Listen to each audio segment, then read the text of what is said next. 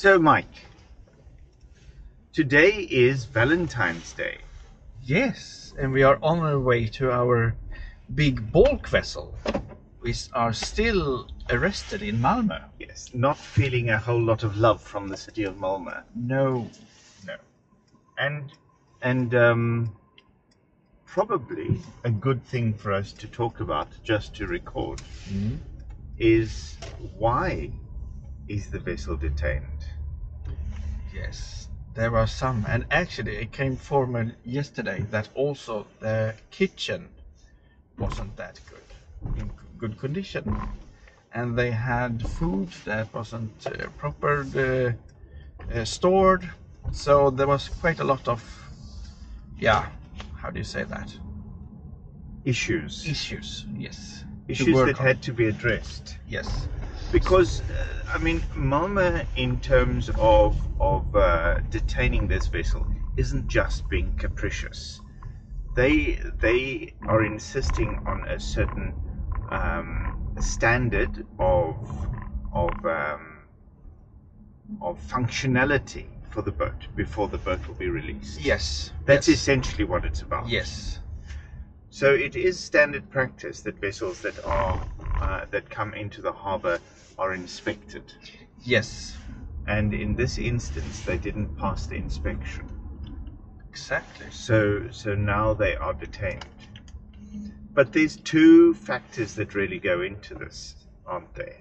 The one factor is that you have a company who is responsible for a vessel, and clearly the upkeep on the vessel has not been satisfactory. Yes. But the second aspect of that is that you have a crew that is now stuck on that vessel. Yes.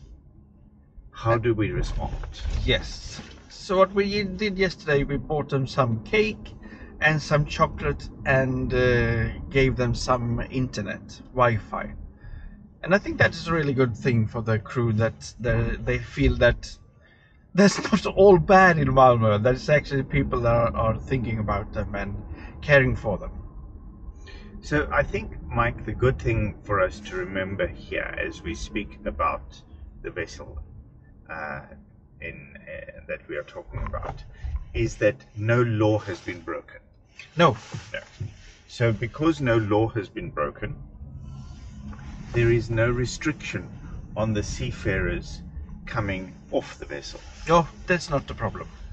The problem is that there's so much work to be done on the vessel that these people, when we met with them yesterday, they told us that it was now standard for them to be doing 14 or 16 hours work a day just to try to get the vessel up to the standards required. Yeah, to repair and to maintain what have been forgotten or whatever.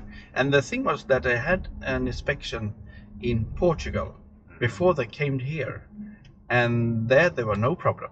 So we don't know what the inspector did in Portugal, or what he didn't see, or what he didn't do.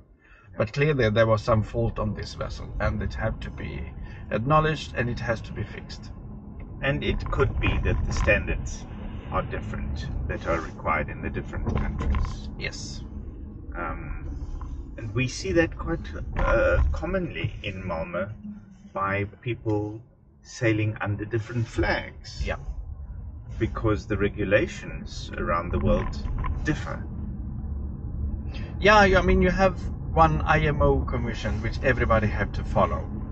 But then again, there is some who goes under the radar for a while, as this vessel. This is a vessel that is over 20 years old, and you can see that the maintenance on board is maybe not the highest priority.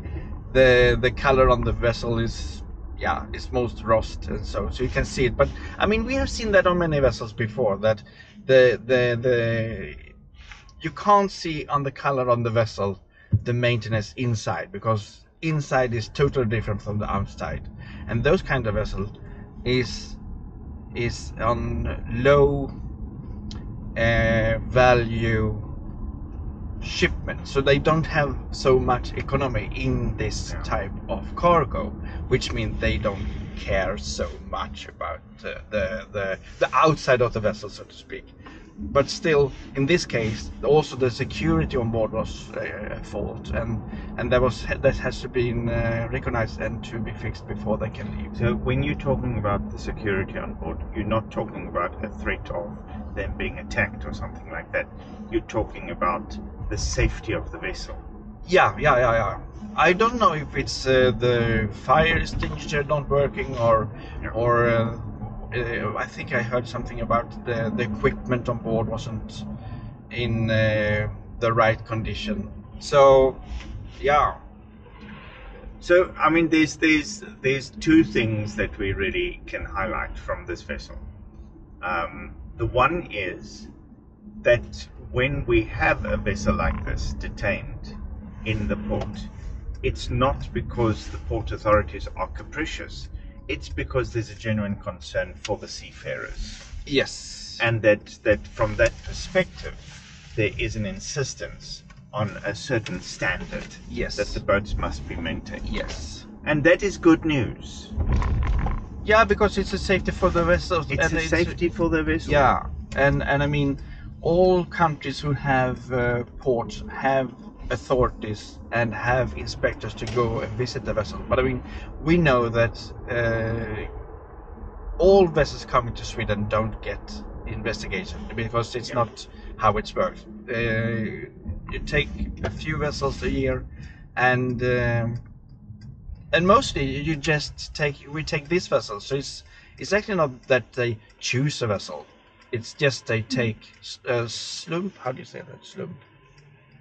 Scrappy vessels. No. Roll the dice. Oh, so you take a chance. Yeah, they take a chance on the vessels. Yeah, but it's likely that the older vessels will be inspected first. Yeah, but it depends on also, and then you have in Sweden, for example, we have the Coast Guard. They do their inspections, and then we have the union who also do their inspection. And actually, yesterday the union was on board to do the inspection about the welfare of the seafarers.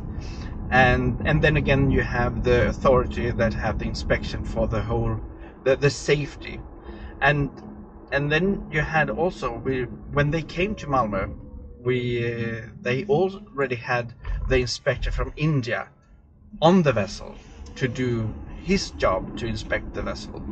So there is actually have been 3 investigations on the same time, 2 from Sweden and 1 from India. And then the second aspect that we highlight is you get us. Yes. The Seafarers Chaplaincy and the Seafarers Club. Yes. And our job is not to inspect anybody. No. But to look after the welfare of the seafarers. Yes. And that we do. Yeah. That we do. Every day. And yesterday it was through providing internet to the seafarers. Yeah. Because they have no ability. They have absolutely no ability to contact their families adequately. Yeah. And they're just something to make them feel special. Yeah. So, we carry on. We carry on. Here we go.